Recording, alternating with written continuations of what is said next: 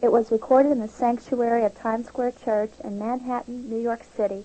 Other tapes are available by writing to World Challenge, P.O. Box 260, Lindale, Texas, 75771, or calling 214-963-8626. None of these messages are copyrighted, and you are welcome to make copies for free distribution to your friends. Jesus is coming.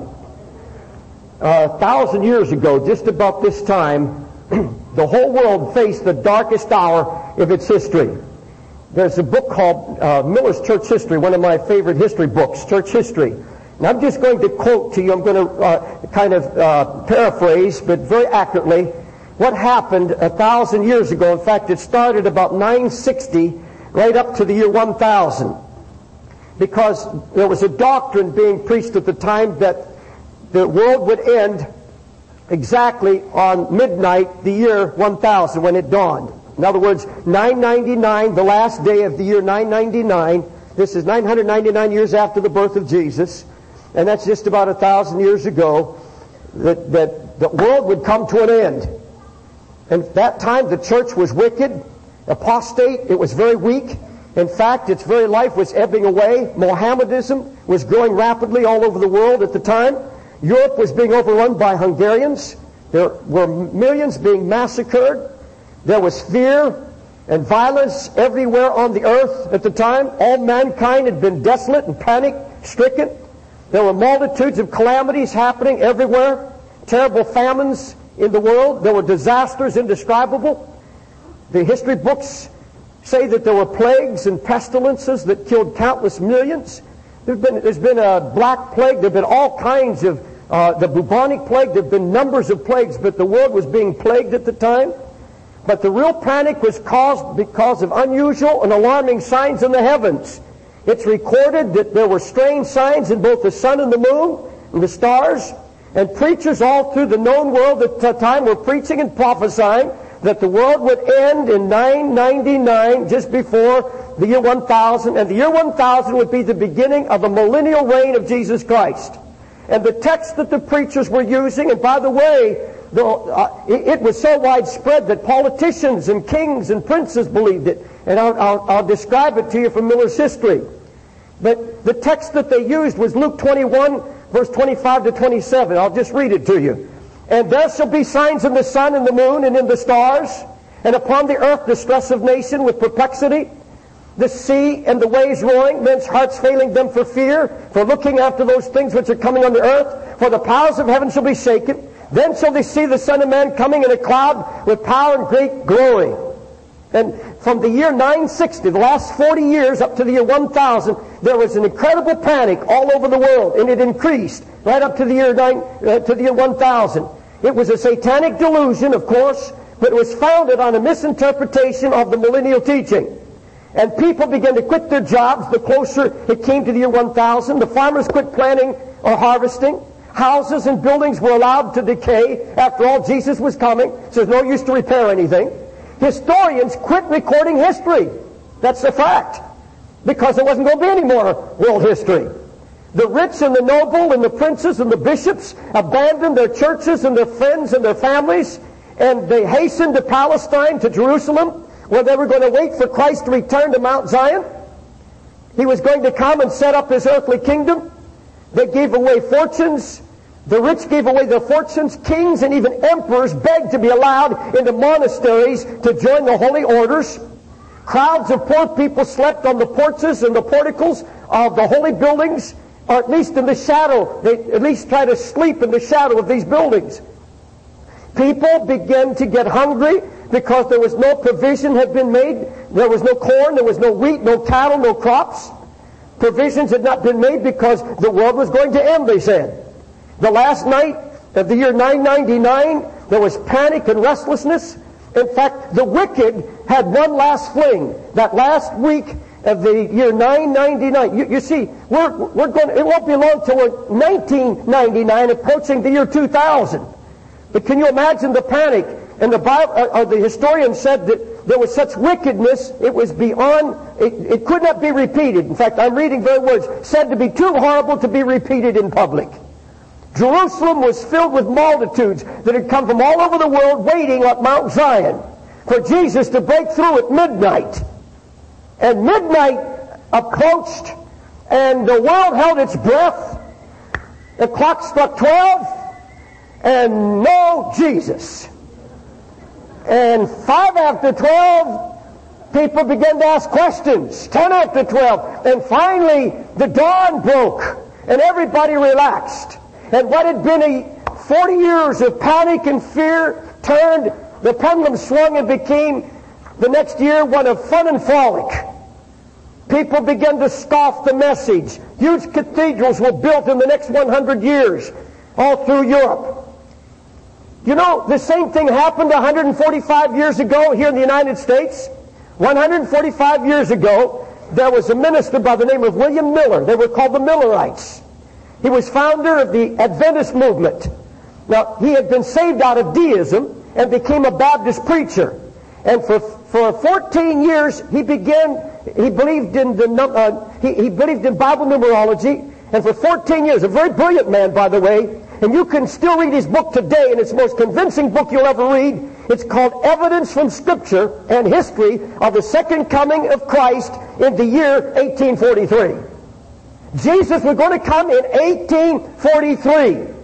And he was so convincing, his argument so convincing, very brilliant man, after researching for 14 years. In fact, there was a gentleman by the name of Joseph Hines who began to publicize it in 1839 up to 1843, and this swept the United States. I mean, it was believed by many, many denominations. Thousands of preachers believed Mr. Miller's prophecy that Jesus would come in 1843. Well, the last day of 1843, thousands gathered on the mountaintop to watch him descend out of heaven in a cloud. He was going to come at midnight. And once again, with bated breath, they waited praising the Lord on the mountaintop, some dressed in white robes.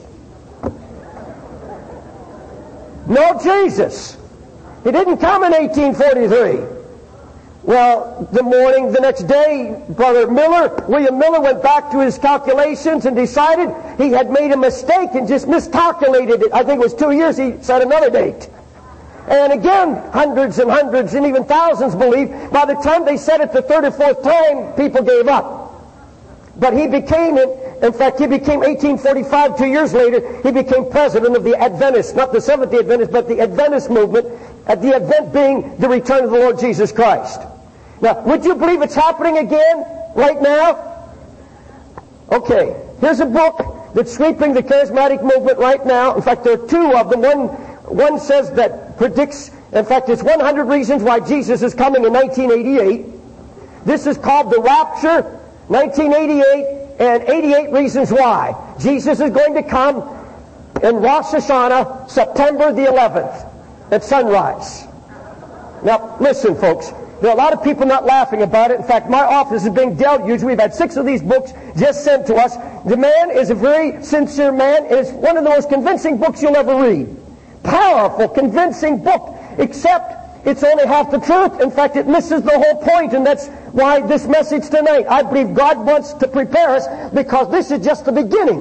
The whole church, whether it's evangelical, charismatic, is going to be swamped by predictions of the coming Lord Jesus Christ. And if you don't have your feet on the ground, if you don't know the Word of God, you're going to be swept away by it. And the Holy Spirit's put this on my heart. Now, I read about the first third, and I became convinced he's a very, very sincere man. I don't want to even give his name, and I'm not promoting the book. But he misses the point. It goes beyond what I would call a delusion. It goes beyond being mistaken. I just believe it's unscriptural, but beyond that, it misses the whole point about the coming of the Lord. In fact, they get around this idea that no man knows the day or the hour when the Son of Man comes by saying that simply means there are various time zones on the earth, and nobody knows the exact time zone he's coming in. It's not a joke, folks. It's not a joke at all. But I'm saying that there are going to be literally thousands and thousands of Spirit-filled Christians swept up, and they're being swept up. I have minister friends, absolutely sold. They said, Brother David, it's going to happen September 11th, And by the way, the book goes on to predict or prophesy that 23 days later, on October the 4th, World War III will break out, according to the Scripture. He's got it all calculated. All the calculations are there. And of course, October the 4th, 1995, the millennial begins. The millennial reign of Jesus.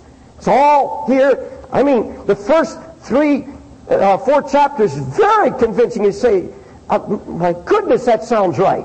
Until you get your Bible out, until you begin to pray and you begin to hear some things from the Holy Spirit.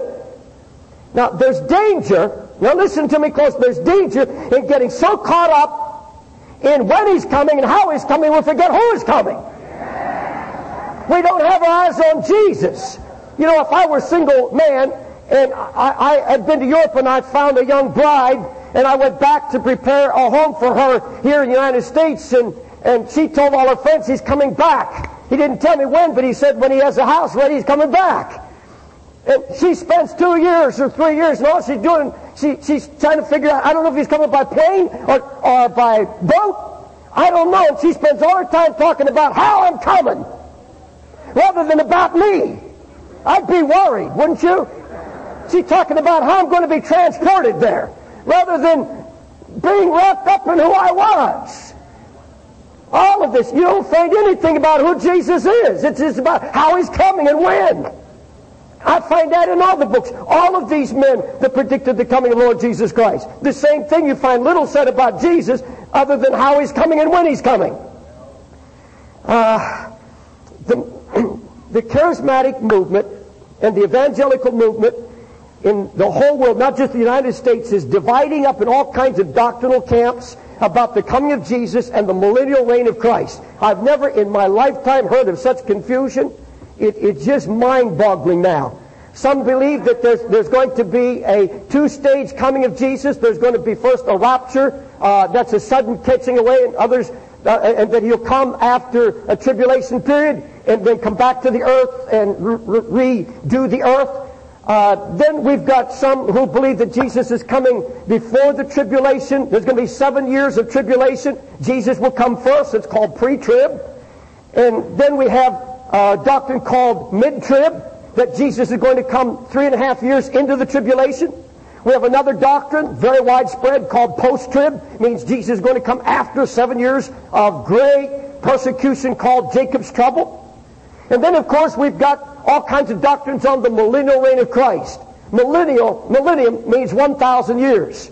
And there's a teaching based on Revelation, the 20th chapter, 7 verses. In fact, the only reference that I see, the overt reference to the millennial reign. But see, we have premillennialist, we've got postmillennialist, and all-millennialist. The all-millennialists don't believe there is any millennium. They teach that there are 2 kingdoms running parallel with each other, God's and the devil's, and God's going to smash the devil's kingdom. There's no millennial reign of Christ. The postmillennialists believe that the kingdom of God is right now, and the world is going to be Christianized, and when it's been Christianized, then Jesus will come back. We've got a new doctrine now called dominion theology, that we're going to take over all of the arts and the sciences, and we're going to take over politics, we're going to take over the world, and then after we've subdued the world and smashed out sin, then we're going to bring King Jesus back to reign over it. And then we've got what we call the dispensationalists, and they've got it all figured out. I mean, charts and numbers and figures. And I read all this stuff. They all have proof scriptures. It all sounds good. Everyone, they say, I am right and nobody else is right. You believe it my way, or you are in error, you are lost. Well, folks, I'm at the point now where I look through my Bible and I don't see anything that says, be ye always figuring and calculating about my coming. All I see in my Bible says, be ye ready, be ye ready. We beseech you, brethren, by the coming of the Lord Jesus Christ, and by our gathering together unto Him, that you be not soon or easily shaken in your mind, or be troubled, neither by a letter as from us, as that the day of Christ is at hand.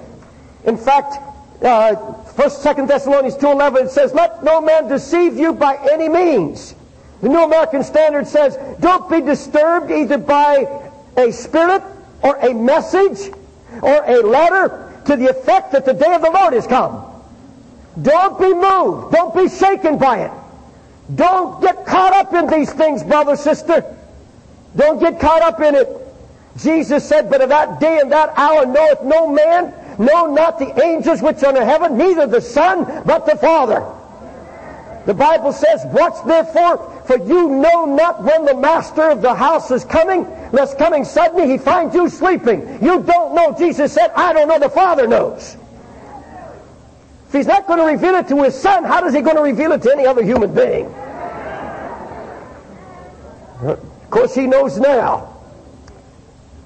Now, God has purposely withheld the time of Christ's return to keep his people in a state of watchfulness and a moment-by-moment state of expectancy. Take heed, watch and pray, for you know not when the time is. You know, if he gave us a date, you know how we are. We're so lazy. We just live it up for the devil until the week before and last minute rush in and get a whole bunch of religion so we can get into the pearly gates. The Lord said, no, I'm not going to tell you when. I'm not going to let you know. The Father says, when my Son is coming. I'm not going to let you know. I want you to live hour by hour, moment by moment, expecting my return. His return. Listen to me, please. Any doctrine about Christ's return, any doctrine about the tribulation, any doctrine about the millennium that robs you of a spirit of watchfulness, robs you of prayerfulness, robs you of expectancy, I don't believe it's of God. Any doctrine that puts you at ease, you can relax and say, oh, Jesus isn't coming. We've got the dominion doctrine that's put the coming of Jesus away for thousands of years. There's no provoking to righteousness. I don't know about you, but I have not only the love of God, but the fear of God that provokes me. The Bible said, by the fear of God, men forsake their iniquities. The fear of God. I'm not preaching this message through fear tonight. I'm going to preach in a different way. But you know, a pastor who called me recommending this book said, well, Brother Dave, I don't know whether the book is true or not, whether Jesus is coming September the 11th. But he said, the Christians are so sleepy, people are laying in front of the television just dying spiritually. We need something to wake them up like this. Well, brother, sister, if you have to have a jolt like this, what are you going to do on September 12th? You're going to become a scoffer. And the longer he puts off his coming, the more you're going to say it didn't true at all. And if you have to have that to be ready, then something's wrong. I'm not slamming this book down because I'm mad at the man. I don't believe the message. When I was a boy, in early Pentecost, they preached the coming of Jesus in a rather fearful way. It scared the daylights out of me. We had evangelists that would come, and boy, when they preached on the coming of the Lord, they always seemed to use Matthew 24:40-42. Then shall two be in the field, one shall be taken and the other left. Two women shall be grinding at the mill, the one shall be taken, the other left. Watch therefore, for you know not what hour your Lord doth come. Therefore be ye ready also, for in such an hour as you think not, the Son of Man cometh. Now, if you've got sin in your life and you're living in rebellion, that ought to strike fear in your heart. That ought to wake you up, because he said he's going to come when you least expect him. He is going to come suddenly. And there, some said it's going to be the wicked that are taken away to judgment, and others say the righteous are going to be taken away, just like they were on the ark. They were taken off the earth and taken into the boat, the ark. And both of those doctrines have a lot of scriptures to prove it. But see, again, they're missing the point. They're missing the point completely as far as I'm concerned. Those arguments don't mean anything to me. You see, if you're ready to go at any time, it doesn't matter when he comes. And by the way, if you're falling in love with him more and more every day, you're just growing into his coming, so that when he finally comes, it's just one more little step that you have to take. You're so full of the glory and the blessing, it's just walking over the line. You don't have to leap. Jesus doesn't have to reach way out there and compromise to get you. You're right in his glory. You're right at the door, and it's like breaking through tissue paper. You're into it. Glory. Just a veil of tissue. Then the coming Lord is poof.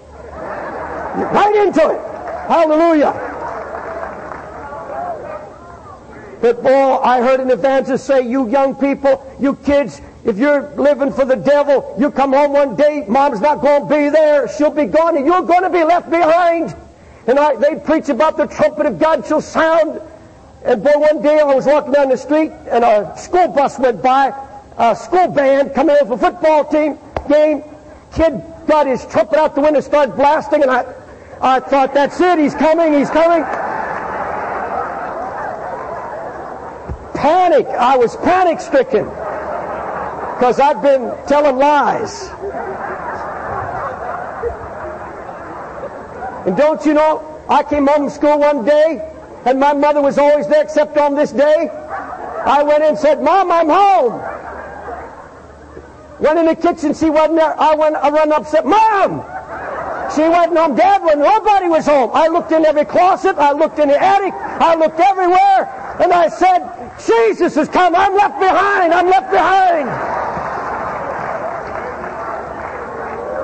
It's true. I was ready to pass out. I was ready to die on the spot. I'm left.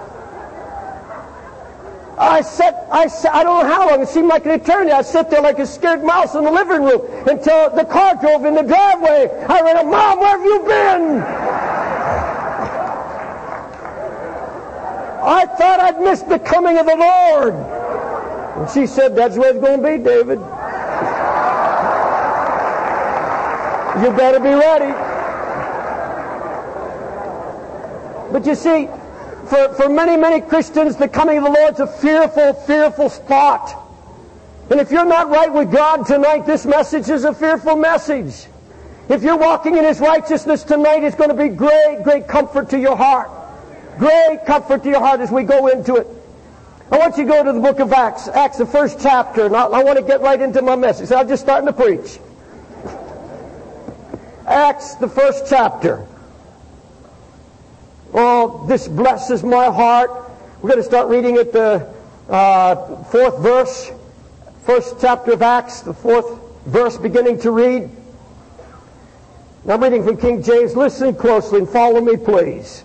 And being assembled together with them. Now keep that in mind, or being gathered together with them. He commanded them that they should not depart from Jerusalem, but wait for the promise of the Father, which saith he, ye have heard of me. John truly baptized you with water, but you shall be baptized with the Holy Ghost not many days hence. When they therefore were come together, now remember that also, come together, they asked of him, saying, Lord, wilt thou at this time restore again the kingdom of Israel to Israel? And he said unto them, it's not for you to know. Remember this book? It's not for you to know the times or the seasons which the Father hath put in His own power. But ye shall receive power after the Holy Ghost has come upon you. You shall be witnesses unto me both in Jerusalem and all Judea and Samaria to the uttermost part of the earth. And we had spoken these things while they beheld.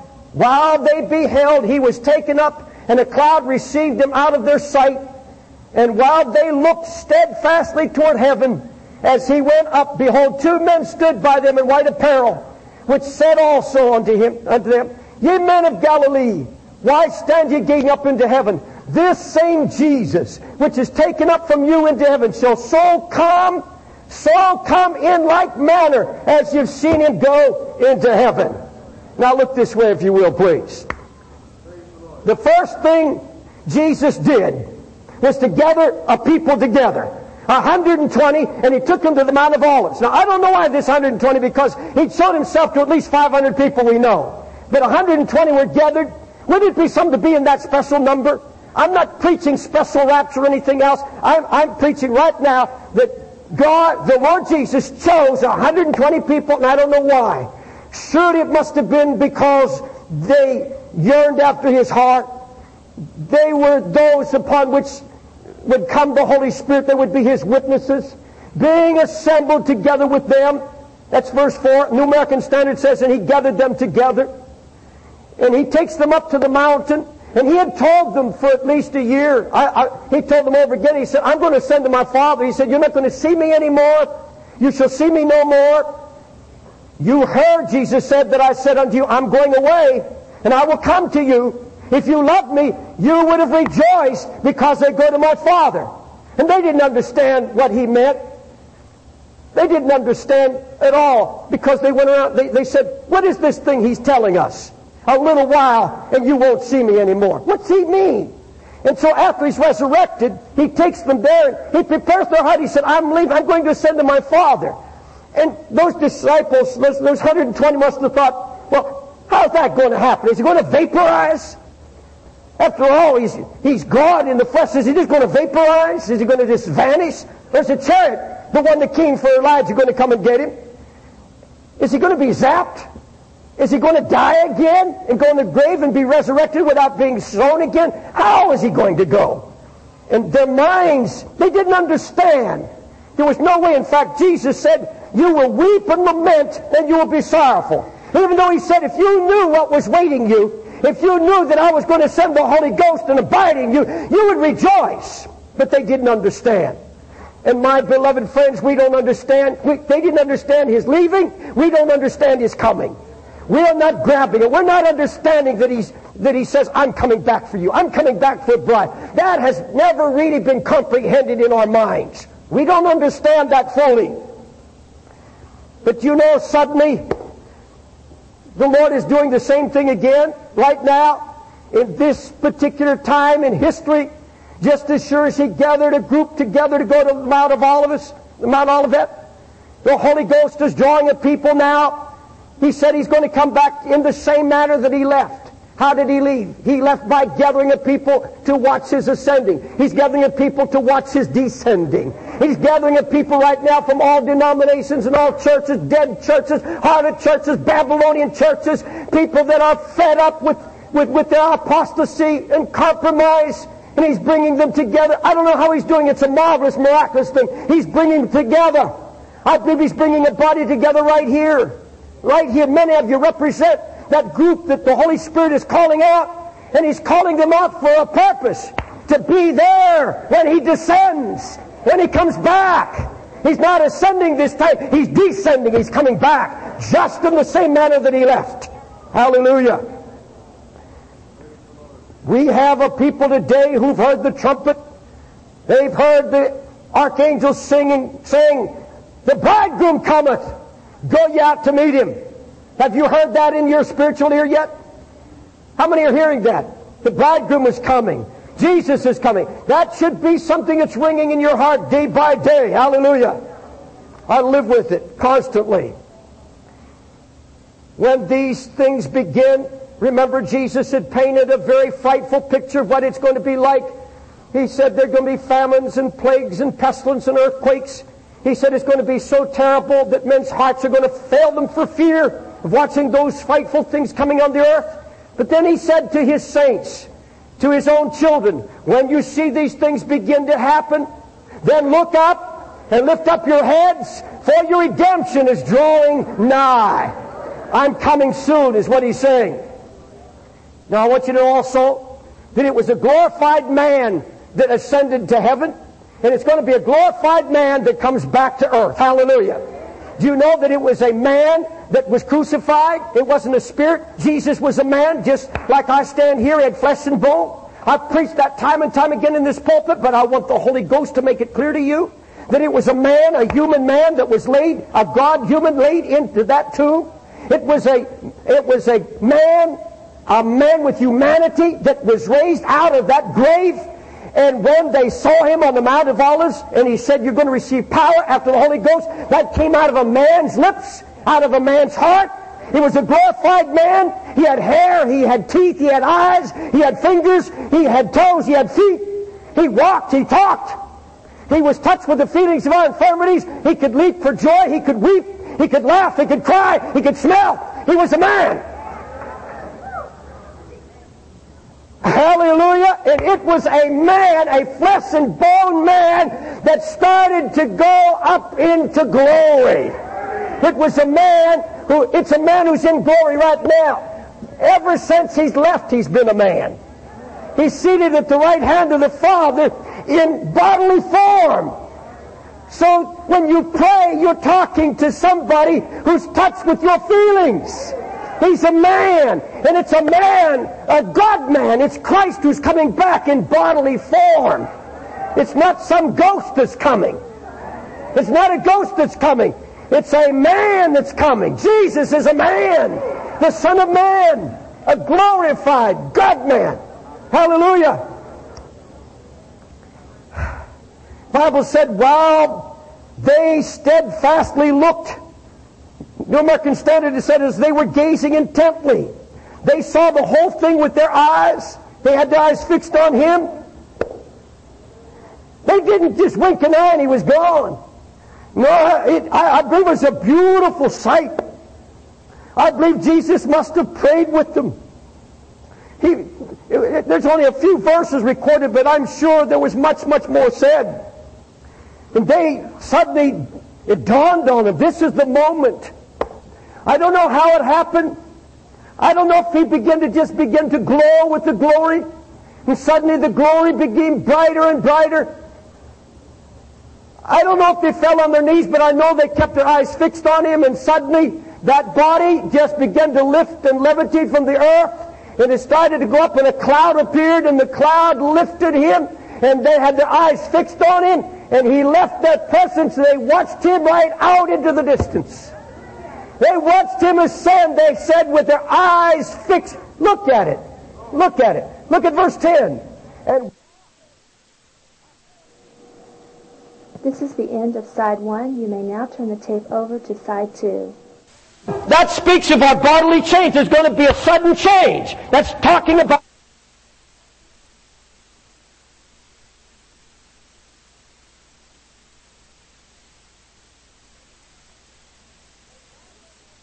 and while they looked steadfastly toward heaven as He went up, their eyes saw the whole thing. He didn't just vanish before them. Now, there's a truth here. Now, listen to me. Look this way. This is so precious, and I want you to catch it tonight. It's true that our bodies are going to be changed in the twinkling of an eye. And that's 1 Corinthians 15:51. Don't turn, but listen to it. We shall all be changed in a moment, in the twinkling of an eye, at the last trump. Now, beloved, that speaks of our bodily change. There's going to be a sudden change. That's talking about the body. This corruption is going to put on incorruption. We're going to get a new body. We're going to be zapped into a new body in a twinkling of an eye. But listen, that's talking about the bodily change. The Scripture says we're going to be caught up to meet the Lord in the air together with them, the resurrected dead, in the clouds. But what happens? What's going to happen before we ascend with Him to glory? I believe that the redeemed of the Lord are going to see the whole event, just as the Bible says He's coming in like manner, just as it was when He left, it's going to be when He comes back. Oh, I believe the saints of God are going to see the whole thing. In the Songs of Solomon, the bride sings, He is showing Himself through the lattice. He's revealing Himself. I see Him. There's a revelation coming. And those who are being called out of sin and compromise are beginning to get the revelation already. Jesus is becoming brighter. His glory's been revealed day by day, message by message. Something's happening. Something's changing. We're seeing Him appear through the lattice. That's through that grill, grill where the vine is growing. We see Him through that window, through the lattice. He's beginning to approach. He is going to come quickly. He's going to come suddenly. And our bodies are going to be changed in the twinkling of an eye. But I believe before He comes, He's going to knock first. To every believer walking in victory, He's going to knock first. You know, He said, behold, I stand at the door and knock. Do you know what it says in the Song of Solomon? Song of Solomon 5:2. It is the voice of my beloved that is knocking. It's the voice of my beloved that is knocking. How can a bride not sense the approach of her loved one? Have you never had Jesus come into your room when you were praying? In His presence. I don't mean physically, but the presence of Jesus. I've been in motels all over the United States while I've been in crusades. And sometimes in the middle of the night, just laying in bed worshiping the Lord, suddenly the room would... I didn't see a bright light, but there was a sense Jesus. And I'd say, it's you, Jesus. You're here. You're in the room. You're here. I've never believed these men who said Jesus came in bodily form and drove with me all the way to Florida. No. I don't find that in my Bible at all. But I have touched His Spirit. His Spirit. Have you never had that? Have you ever not been praying and the Lord just lay you down on your back, slain in the Holy Ghost, and you try to get up and He just lay you back down? You felt the hand of Jesus. You knew He was there. How could He approach in this last day? How can He come without His bride knowing He's at the door?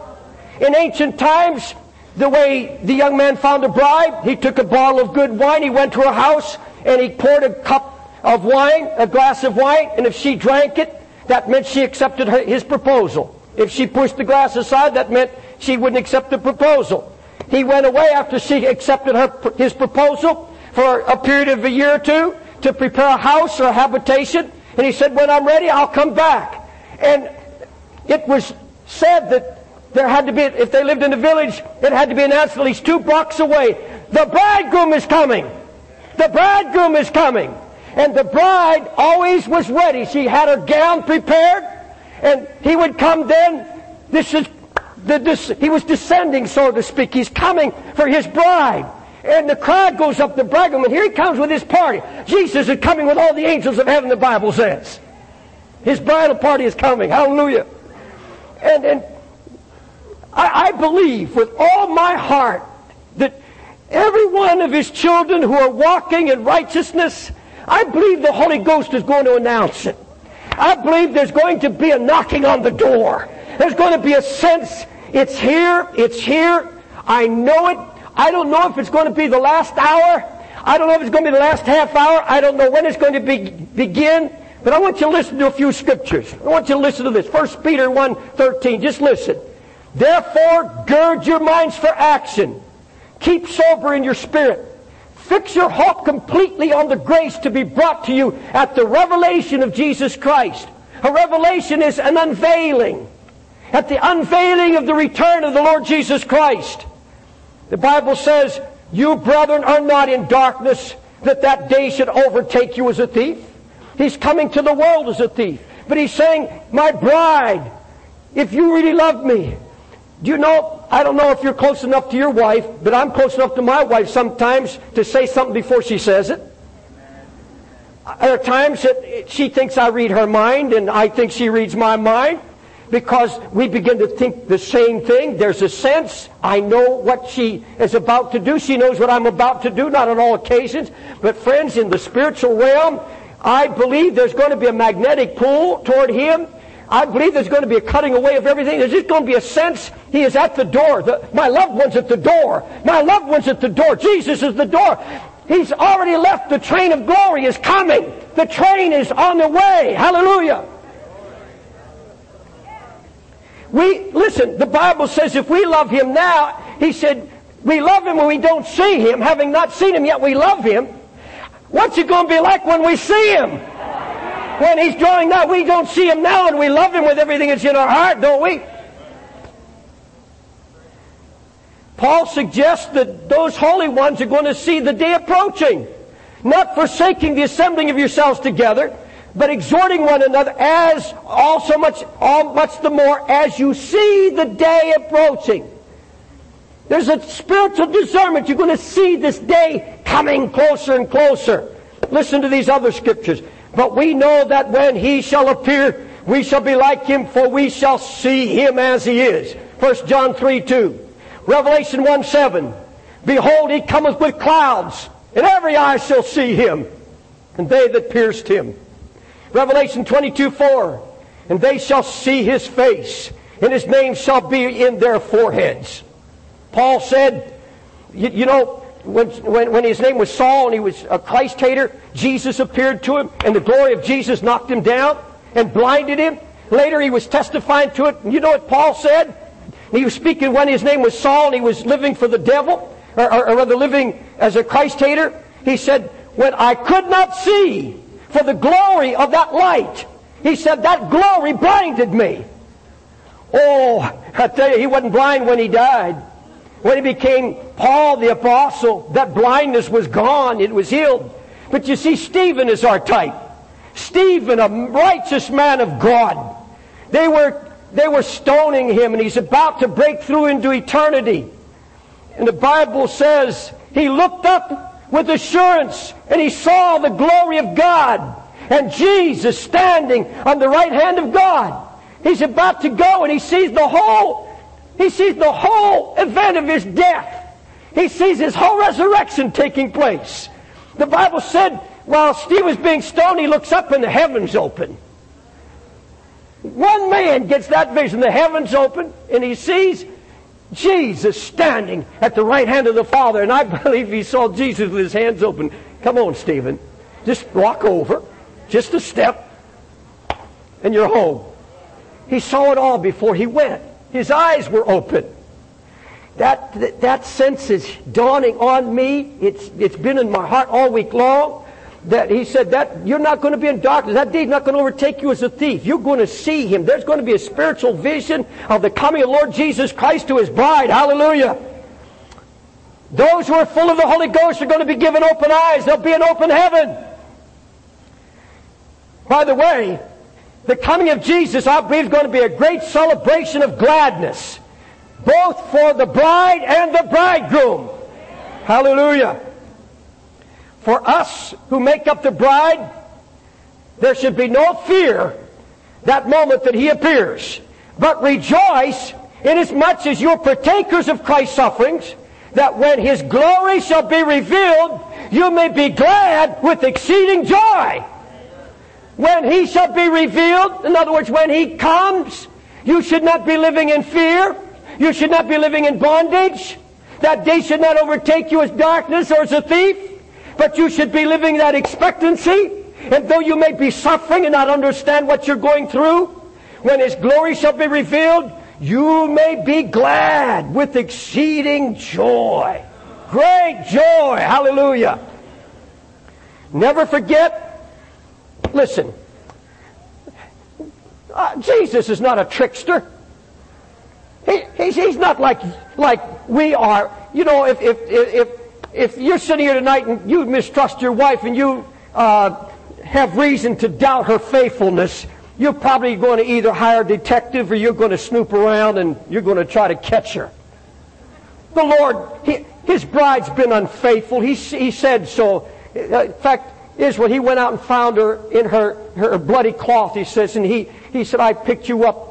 You were miserable and you were wretched. And Israel's always been wretched and miserable. And he said, it's been my love, my grace. I keep going and getting you. I keep forgetting and forgiving all your fornication. But Jesus is not a trickster. He's just going to have you sit on the edge of your seat, so to speak, and try to catch you in adultery, fornication. I catch it!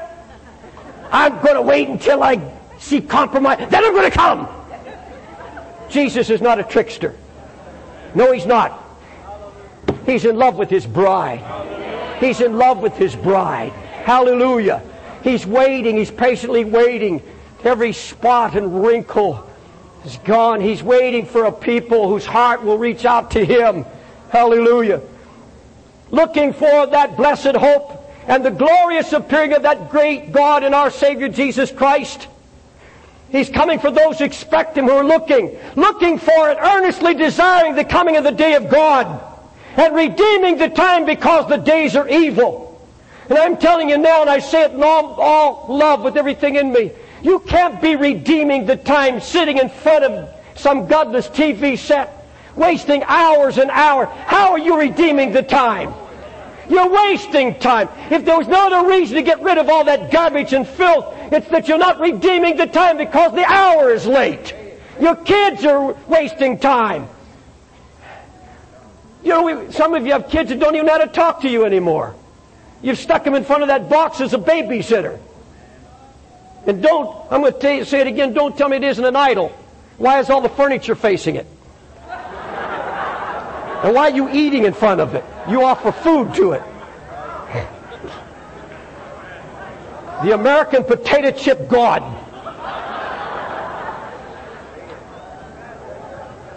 Redeeming the time.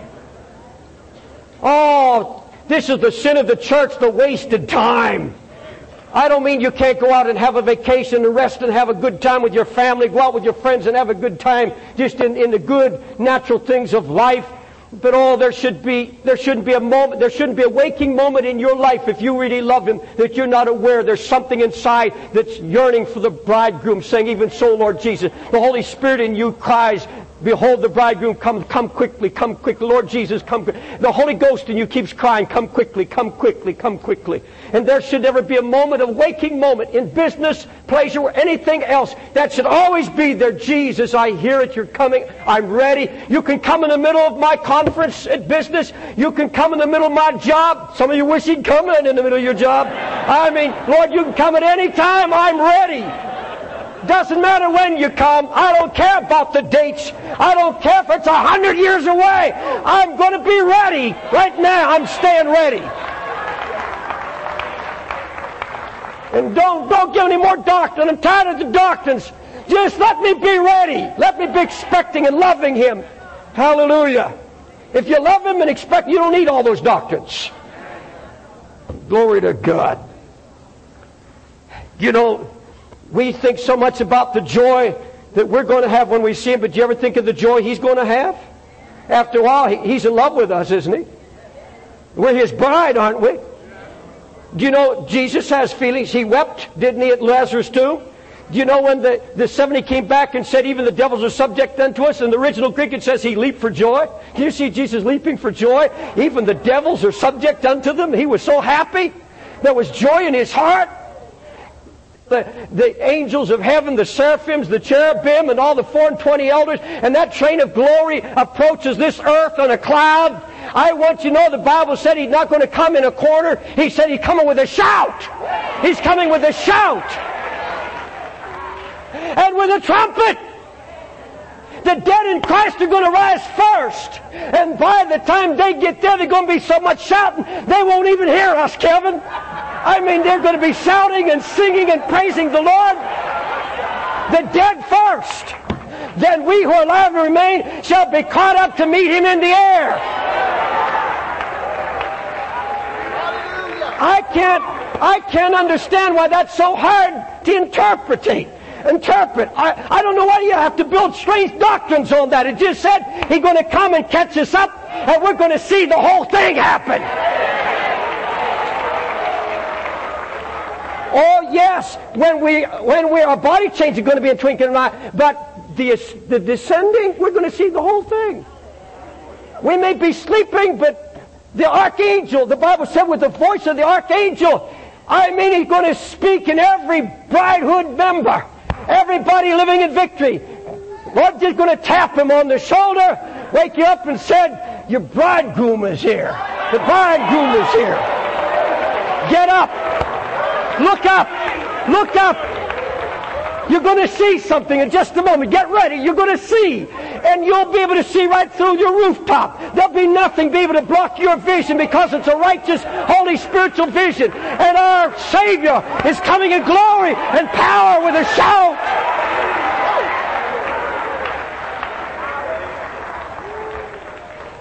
My dad, who died at 54, is going to be shouting before I am. And all the dead ones that you know that have passed on and living in glory with Jesus, that Bible says they shall be raised first. Then we who are alive and remain in His coming shall be caught up. We're going to see the whole thing. We're going in glory. But oh, as much as, look how we're shouting about, look how happy we are. Can you imagine how His heart is? How he longs for His bride? Do you know what the Bible says? Have you ever thought of this? Listen to it now. Jesus, in the 17th chapter of John, He was praying to the Father just before He left the earth. He said, Father, I yearn that they also, whom Thou hast given me, be with me where I am, in order that they may behold my glory. He said, oh Father, my heart's desire is to have them with me. Can you imagine when He's on His way? Hallelujah. He said, it's time, beloved. In His heart, the joy of His heart. Because as much as we long for Him, how much more is He longing for us? Because He has the capacity to love. He has the capacity. We don't. Can you imagine in the capacity of God, the joy, the extreme joy, the incredible joy of the Lord Jesus Christ? Isn't it amazing to be able to sit here and know you can give Him joy? To make Jesus happy, that the Holy Ghost has done something, you prepared your heart. He's beginning to just cut everything that ties you to this world. The world's meaning less and less to you than it's ever meant, doesn't it?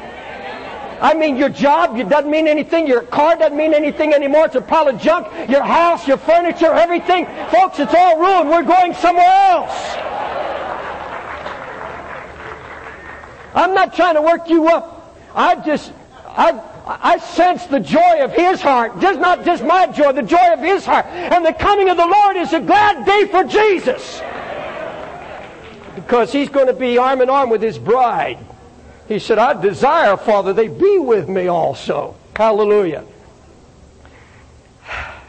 Well, there's some more. Do you know He's promised to show Himself? Unto them that look for Him shall He appear. And in the Greek it means He will show Himself the second time without sin unto salvation. It means the second time He doesn't have to atone for sin. He's coming back now. He's already atoned. He's coming back for those who look for Him. And He said, those who are looking for, I'm going to show myself to them. I'm going to reveal myself. Glory to God. Are you getting that revelation? Yeah, I've got 5 more minutes. All right, here's why don't you go to 1 Thessalonians? It's so good. 1 Thessalonians. If you get to Hebrews, you've gone too far, turn back left. I'm saying that for our young converts. And if you're Ephesians, turn right. 1 Thessalonians, the 4th chapter. This is a hallelujah verse. I mean, this is something else. Boy, I got to read this afternoon and I could hardly sit still. In fact, I didn't sit still. 1 Thessalonians 4, I'm going to read verse 13. If this doesn't make you shout, then I wonder how much life you got in you. 1 Thessalonians, the 4th chapter. Do you have it? Verse 13, but I would not have you to be ignorant, brethren, concerning them which are asleep. That means have died. That you sorrow not even as others which have no hope. For if we believe that Jesus died and rose again, even so them also which sleep in Jesus will God bring with Him. For this we say unto you by the word of the Lord, that we which are alive and remain unto the coming of the Lord shall not prevent them which are asleep. For the Lord Himself shall descend from heaven with a what? You think He's going to do this in a corner? He's just going to come in, you go blink your eye, and it's all over. No, that's just the bodily change. It's going to be the twinkle of an eye. We're going to see this whole thing happen. For the Lord Himself shall descend from heaven with a shout, with the voice of the archangel, and with the trump of God. And the dead in Christ shall rise first. Then we which are alive and remain shall be caught up together with them in the clouds to meet who? Meet the Lord in the air. And here's the best part. So shall we ever be with the Lord. Now, that last sentence wraps it all up for me. You can have all the doctrine and give me this. The whole teaching on the coming of the Lord is that He's coming and we're going to be with Him forevermore. From that day on, it's all with Him. That's the message right there. To be with Jesus evermore. He shall descend from heaven with a shout. Take us to be with Him. Oh, it's to be with Jesus. Do you know? And I'm going to close with this. Some people get the idea that suddenly we get into the presence of Jesus. And by the way, there's another argument that says, well, we don't leave this earth. We're going to just stay here. He's going to renovate. He's just going to, all the Christians, we don't go off the earth. In fact, there's a whole lot of people in charismatic movement now who preach that. The only heaven's here on earth. Others say, no, we're going to go up. He's going to take us into heaven. You know where heaven is? Where Jesus is. I don't care if it's on this earth. I don't care if it's in the cosmos. I don't care if it's on Mars. I don't care where it is. Heaven is where Jesus is, evermore to be with Him. Glory to God. So you can preach all the doctrine you want. My Bible says I'm going to be with Him. If He wants to, I don't care where He takes me. Hallelujah. Glory to God. I'm not being facetious. It's just that what more do you want than Him? What more do you need than Him? He represents heaven as far as I'm concerned, and being in His presence. And you know what eternity is going to be? When we break through into His glory, with this I close, it's not going to be just one big blast of glory that's going to carry us all through eternity. No, it's going to be ever-increasing ecstasy. Because all through eternity, He said, Father, I want them to be with me. I desire them to be with me, that they may behold my glory. Do you know that His glory is so vast, so beyond comprehension, that even in eternity, no end. Don't even try to think of... Have you ever done that? Try to understand eternity and your mind goes. You can't. There's no end. And finally you have to come back or you go away somewhere. I played that game once and I thought, I was getting dizzy. God had no beginning and no end. It's just a circle and it's incredible. But you know, all through eternity, endless eternity, He's going to teach us about His glory. He's going to reveal one glory after another. He's going to show us what redemption was all about, the atonement was all about. And He's going to show us the glories of His majesty, all of creation. It's going to take an eternity, and after an eternity we've only begun to hear of His majesty and His glory that the Father's given to Him. He's going to show us the Father. He's going to give us to the Father. In fact, the Scripture says, and all through eternity we're going to learn more and more about the glories of the majesty of heaven. It will never be... If you think you're going to float around somewhere, you're going to go to heaven so you can retire. Who wants to retire? I want to learn more and more about it. Listen, I've heard preachers say, all this talk about Jesus coming, I don't want that. I want to be working for Jesus because, you know, if Jesus will just lay His time, there's more time for Jesus. If Jesus will lay His coming, that'll give time for more souls to get saved. Well, listen, the Bible says He's willing that none should perish, and if He waited for that, He'd never come. He'd never come. So He can come at any moment. I believe in at any moment coming of the Lord Jesus Christ. Call it what you want. I believe He can come at any time. I expect Him at any moment. But I expect that when I'm with Him, I'll be with Him forevermore. And He's going to teach me and show me all His glory. And every bit of glory, every thought, every teaching of His glory. Don't you sit sometimes and hear some of the teachers? Doesn't your heart just thrill? Well, friends, that's just a foretaste. That's just a foretaste of our inheritance. We're going to be taught all through eternity. You know who our teacher is? Oh, glory to God, to sit at the feet of Jesus and learn all through eternity. And every little truth that He reveals to us, for He's the truth, is only going to make the glory brighter for us, the ecstasy greater, and ever increasing glory. Hallelujah. Why would anybody trade that for the puny pleasures of this earth? Why would anybody want to be tied down to the things of this earth? Why would anybody be preaching prosperity when you have Jesus? He doesn't want you poor. I know that. He doesn't want you straggling around in unpaid bills, and God's faithful. But He doesn't want your eye on material things. He wants your eyes fixed on the hope that He's coming again. Hallelujah. Well, I've preached an hour and it's time to quit, but I thank God tonight that my heart burns within me, because I know that soon and very... Hey, that's it. Soon and very soon. I saw you go to the organ. Soon and very soon. Oh, listen. Did you read... Anybody have 1 Thessalonians open their 4th chapter? What's the last verse say? Wherefore do what? Are you comforted tonight? Are you comforted? I'm comforted. Glory to God. Let the economy fall. Let everything fall apart. We've got a hope that's beyond this world. Glory to God. Folks, we're leaving this all behind. I'll tell you something. The busiest people for Jesus are those who believe that He's coming at any moment, because they work. They are busy redeeming the time because the hour's late. No, we're not monks. We're out in the front lines of evangelism, preaching, winning souls, praying for the world, because we want others to join this great bridehood host. Will you stand to your feet, and they're going to sing that song before we do anything else. Soon and very soon we shall... This is the conclusion of the tape.